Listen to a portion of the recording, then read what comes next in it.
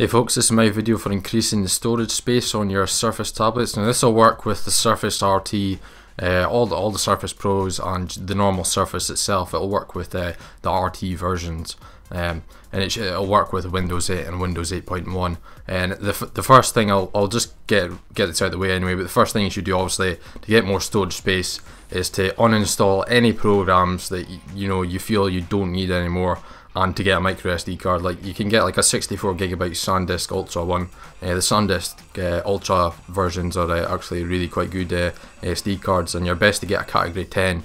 But the SanDisk Ultra is a category 10 one. But if you think if there's a brand new like SD cards, then just try and get a category 10 one, because they are the fastest ones you'll get, but they are a little bit more expensive. Now the second thing you can do, folks, is you can get a program called Wildstar, which I'll have a link in the description of where to get it. Now this is a totally fine program. I've been using it for a while. I use it on my desktop as well, and basically what it'll do is it'll basically show where all the storage, where everything's being used in what like folders or what drives are being filled up by the most kind of things, like certain, like it'll show like program files, it'll show like such and such a percentage of what's being used and the actual size of what's being used in it and where it is, and you can open up these individual folders and show what's in it and then delete whatever you want if you don't need anything. But the thing I'd do before I go into this is anything in the Windows folder, just leave anything in the Windows folder, because it's all like related to the operating system. So just leave any of that. If there's anything that you actually don't know what you're going to be deleting, then just leave it. There's no point in trying to delete something that you don't know exactly what it is, because you'll just come into issues later on. So all you do is just click on the program and it'll open up, and all you do is just click on the C drive or whatever drive, it should be the C drive that you're using, and just click OK, and that'll take you into this, and then it'll just kind of start going through, finding out where all the space is being used. You'll see the little Pac-Man faces. It'll be finding out where where all the your storage is being used by and what it's being used by itself.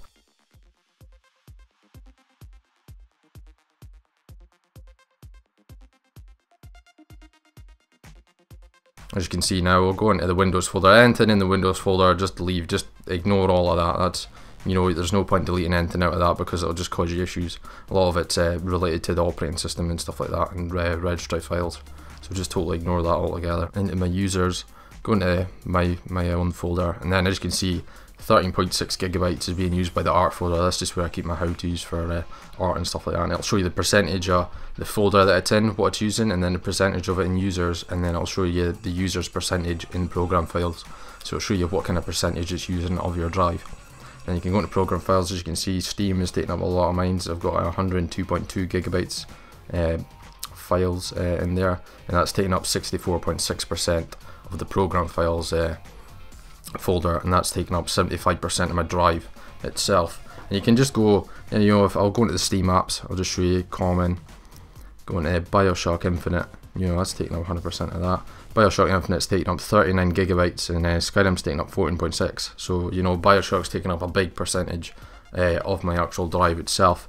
So all you can do is you just right click on them and click open, and then it'll take you into the actual individual folders itself. So if you find something that you want to delete, you can just open it up and then just delete it through that. I mean, it makes it a lot easier to find out what's taking up a lot of the space in your drives. Right now I'll just show you how to reduce the usage size of your system restore points, so that it'll basically give you fewer system restore points, but it'll use less space on the drive, because your drive basically gets allocated with a certain percentage of the full size of drive. It'll make it like 5% of your drive will be put for using like system restores, so you can reduce that down, and that'll save you a few gig depending on how big it already is. And I'll just show you how to do that. So you just go to right click on the start menu, go to control panel, system and security, just go into system, and then up to system protection, and that'll take you onto this, and you'll see your Windows C drive. That is the one that will usually be for your system restores, unless you change it yourself. And you can see my current usage is only 36.3 megabyte. That's because I've already deleted my system restore points. But you can move the dial up and down to have as much or as little as you like. I'll put mine down to like 5%, so that's 11.59GB. So you can delete all your system restore points. Basically delete all the system restore points for you. you can do that, and and that'll free up a lot of space. If you do that and then reduce the max usage size down to like something like 3% or whatever, and then that'll basically give you a lower kind of figure, and it'll give you, like, putting it down to 3%, that's saving myself about 4 gigabytes altogether, which, I mean, for like the Surface RT or anything like that, it's a fair amount of space. So especially for the RT versions, because you usually get them in 32 gigabyte and 64.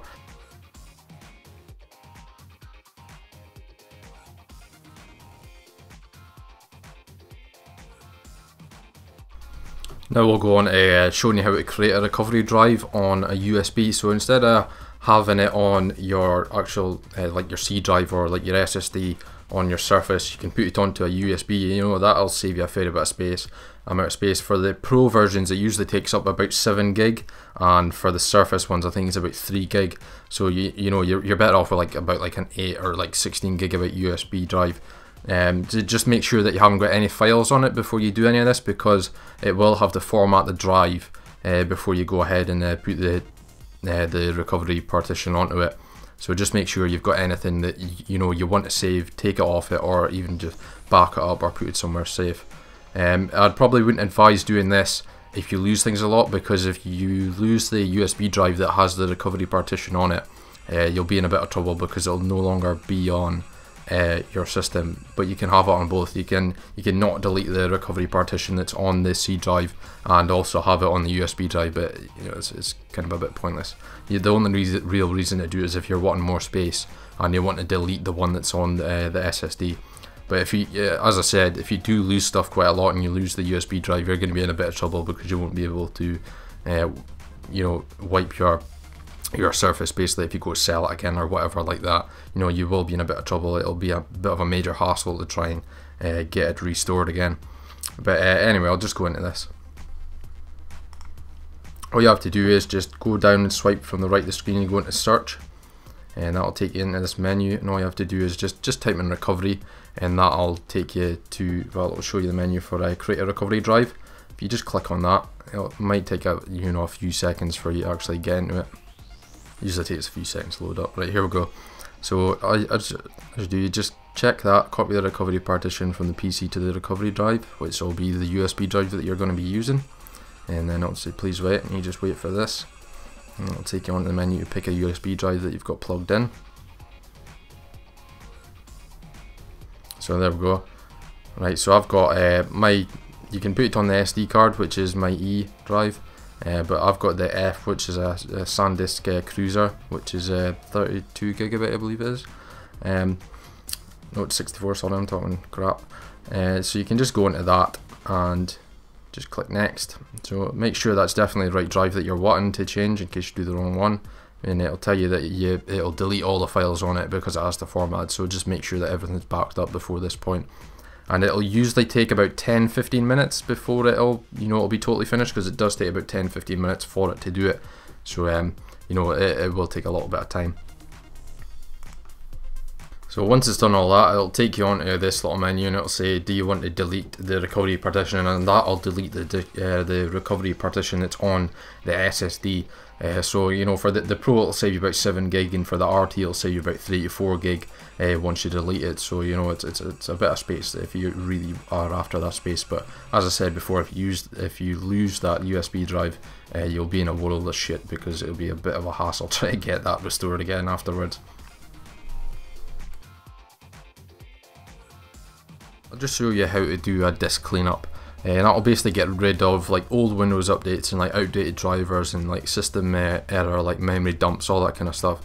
All things that if you've got a smooth running Surface, if you've had like no blue screens of death or anything like that, if you've had no issues with it whatsoever, then I definitely do this and get rid of all the old drivers that you no longer need, because that'll save you a fair amount of space. Now I did this not too long ago, so it shouldn't be that big for me, but some people have like after they've done it, you can save yourself like about 3 to 4 gig or like a couple of gig, depending on how much you've got. So I'll just show you how to do that. All you have to do is right click on the start menu, go to control panel, system and security, and it's in administration tools, free up disk space. That'll take you to that, and that'll just this one just basically goes through all your programs, and that'll show you like thumbnails and temporary internet files, all that kind of stuff. But that doesn't give you a lot. So click on clean up system files, and it'll do it again for your like drivers and all that kind of stuff. It'll show you how much space they're actually using. Well, that took me a couple of minutes anyway to do that, but that's probably because I'm recording, so the computer will be a little bit slower. But anyways, as you look at it now, you can see like Windows Update Cleanup, it's 141 megabytes, and if you go down like Thumbnails 9, Device Driver Packages, that'll be like copies of like previous drivers, all that kind of stuff, and that'll be copies of like all the installed updates that are on your system. So you can just, you know, whatever you want to get rid of, I'd leave the Windows Defender stuff or anything like that. System queued Windows error report, and you can get rid of that as well. You know, if they've been used or anything like that. You know, if you sent all your error reports, you can just get rid of them. So just click OK. You're sure you want to permanently delete this file. So the total amount of space you will gain, 572 megabytes, but that's just mine. You know, you could get a couple of gig, depending on if you've ever done it, or like how much updates you've, or you know, how long you've had the computer for. So you just go to delete files, and that'll delete all the files. Now I'll just go ahead and show you how you can disable hibernation mode on your computer. I'll do a quick explanation of what it is compared to sleep. Sleep is the other kind of power saving mode that you can get, as well as hybrid sleep. But I'll tell you what hibernation is. Basically, hibernation is a power saving mode that mostly used by laptops, and it's while like sleep, put your work and your programs and all that kind of stuff into memory, and still draws a little bit of power to kind of conserve battery life. Hibernation will put it like your documents or your programs onto the hard disk to you know, save power and switch off the computer, so that when you open it up again from hibernation mode, you power on your computer again, it'll open up with the same programs and all that still, you know, running or whatever. It's basically just a power saving mode, and you can disable it. I mean, if you're not wanting that feature, you know, it's a good way of disabling it and saving yourself a fair amount of space. Like I think my one's about like 6 gig or something, but it varies. So I'll show you in WinDoorStat what it actually, well, what size it is. I'll just give you a quick kind of show how big it can usually be, just to show you. So that's WinDoorStat finished for that. So just go into Files, and in Files it should show you the hibernation file, which is hiberfile.sys, and that's taking up 6.3 gigabytes of the files partition in the drive. So it's 6.3 gigabytes of you know, that's taken away from my C drive. So I mean, I don't use hibernation at all, so it's really no point in me keeping it there. It's extra space that, you know, I could be using.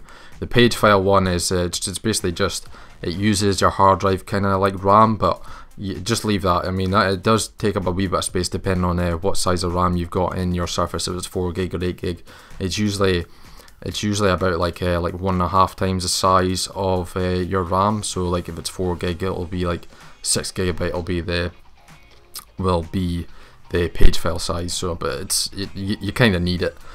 So I'll just leave that. I'll show you now how to disable the hibernation. So I'll just go ahead and show you how to disable hibernation if you do want to disable it. All you need to do is swipe from the right of the screen, go to search, type in CMD, come up with a command prompt bit there, just right click, run as administrator, click yes. Right, now you'll get this. So power cfg, just type this in, .exe dash hibernate off.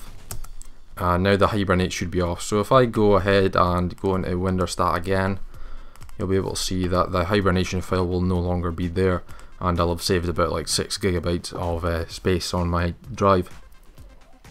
So as you can see, right, that's me into this now. So if we go into Files again, and you can see now that the only thing there that's actually using up a lot of space is the page file, and the hibernation file is no longer there. So that's basically that, guys. So just I'll go ahead and have a little chat to you about OneDrive and how to use it. I mean, with a lot of the Windows Surface tablets, you'll get a kind of like a code that comes with it that'll give you like free space on OneDrive, and it's quite a good thing for using, especially if you've got, wherever you go with it, like your Surface, you can use it to get data from OneDrive so that you can use it anywhere, kind of as long as you've got an internet connection. So it's quite a good thing, especially for, you know, saving space if you don't have a lot of space. So basically I'll show you how to make OneDrive online only, so that, I mean, if you make it offline as well, it'll save the files onto your computer, so you know that'll take up space. I mean, if you've got quite a big like OneDrive, let's say like a 20 gigabyte one, you know, and you've got like 20 gigabyte, you know, worth of stuff, that's 20 gigabyte on your drive that you may not need. If you've got an internet connection wherever you're going, you know, you won't really need to have it on the drive as well. It kind of makes OneDrive a bit pointless really if you're not going to be, you know, using the online feature of it. You know, it kind of makes it a bit pointless if you're just keeping it on your drive. So I'll go ahead and show you that. So you just click on well, this PC, or you just go into my computer, and all you have to do is, you'll see OneDrive over here. If you right click that and make available online only, and that'll make it just available online. So right, I've got nothing on my OneDrive really, I hardly use it, but so make available online only, and that'll make it, you know, you can only use it online. And I'll show you, you can make it available offline, and it'll show the availability, available offline. So that's that done. Right, so I'll make it available online, and that'll save some space. Right, now you can go ahead and go to properties. If you're wanting to move your OneDrive, let's say you're wanting to move it onto like your SD card or whatever, let's say you want to keep the stuff there instead of keeping it on the C drive, right, you can move it to, let's say, right, so if you go into the properties and go to location and go to move, you can move it to, let's say you can move it to your SD card, but you'll have to make sure that the SD card is formatted, because it doesn't work with FAT. You'll basically have to format it to NAT. So if I select that folder, right, it should come up with a warning telling me that it needs to be formatted, because I don't have it formatted to NAT, NTFS, sorry. So it's like, please choose a folder on a drive that's formatted with the NTFS file system. So if you're wanting to do it, you'll have to make sure that the SD card or whatever you're moving your OneDrive to is a NTFS, and that's quite easy to do. You can just go to right click on it and go to format, and just go to file system, NTFS, click that, and just click start, and that'll do a quick format and put it into NTFS form. Anyway guys, I'd just like to say, if you did enjoy this video, or if you found this at all helpful, if you could please like and subscribe and favourite, it would be greatly appreciated, because it took me a fair amount of editing and kind of playing about with this to get this footage all done. And I thought it'd be kind of helpful, because there's a lot of guys out there that seem to have kind of storage issues with their Surface, so I thought it may be helpful to anyone who's using it. And if you could check out my other videos, it'd be greatly appreciated. Anyway guys, thank you for watching, and take care.